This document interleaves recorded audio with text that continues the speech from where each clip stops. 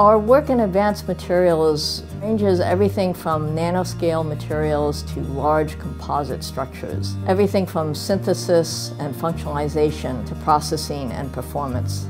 Our annual research expenditures exceed $63 million. At least 20% of that is related to advanced materials. The history of Lowell actually started with the American Industrial Revolution in the textile industry in the late 1800s. The university actually started as the Lowell Textile Institute to support that industry. 50 years ago, the faculty recognized the growing importance of polymers, and that led to the establishment of the plastics engineering program. Things have evolved, but have still kept that core in terms of polymers and in terms of advanced materials and supporting industry. The Baseball Research Center at the University of Massachusetts Lowell is dedicated to doing analytical and experimental investigations of baseball and other sports. We work closely with Major League Baseball and many of the sporting goods companies. We have a broad capability in doing material characterization. And the information that we can gain from those tests give me the ability to investigate real-world problems, such as understanding wood properties or incorporating in finite element models of baseball bats for examining bat durability.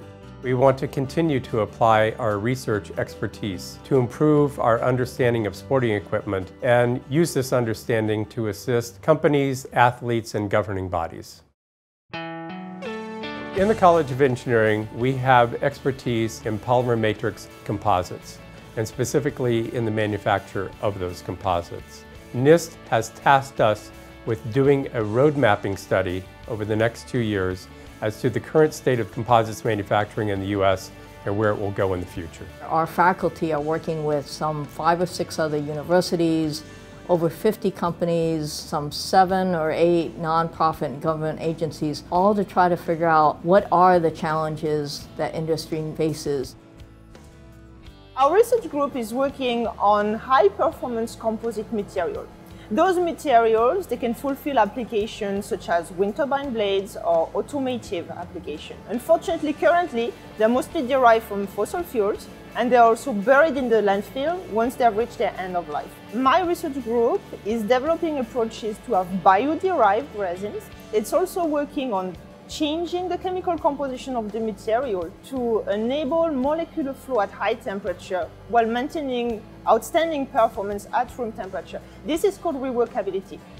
Polymer nanocomposites have already reached the market in applications such as food packaging or structural automotive application or wire and cable insulation. But really, understanding how to optimize the material is key to the success when reaching the market. So improved processing techniques and additional offering for the end of life will actually contribute to greening the manufacturing techniques for polymer material in general.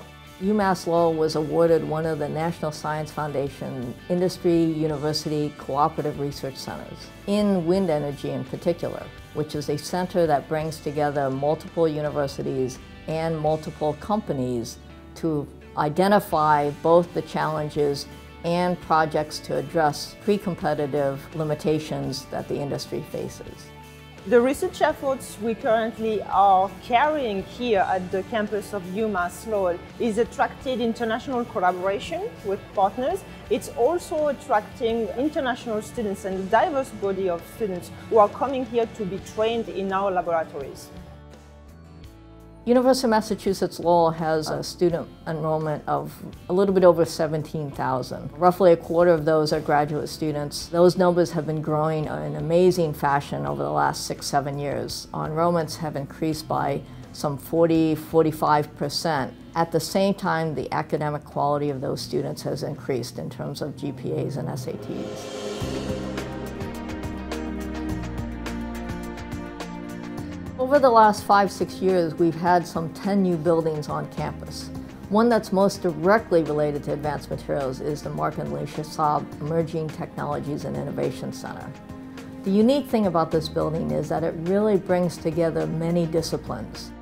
Here in this building, we have the unique capability of taking materials concepts all the way from design and planning through manufacturing and into testing of the characteristics of that material. Uniquely, we also have the right people here, students and faculty, to make those things a reality. My research group is interested in studying bio-based plastics that can be used to replace materials currently used that are petroleum-derived. We are interested in studying how we can blend and augment these materials using cutting-edge processing techniques in order to produce materials that are stronger, lighter, and tougher that will also be more sustainable for the future. Our students have the opportunity to work on fundamental research as well as to meet and interact with industrial collaborators, and this gives them a unique ability to jump into the job market and really have a good foundation in what they should be doing. One of the things that we're very excited about is the partnerships that we developed with industry, with government, with national labs. In the past year, we've actually opened one significant partnership with the Natick Soldier RD&E Center, another one with Raytheon, and both of these are co-location partnerships where they have their people on campus working side by side with our faculty and students. We believe that this is really the future of where the research and development is going. These partnerships where on a daily basis people are interacting and coming up with creative solutions to challenges.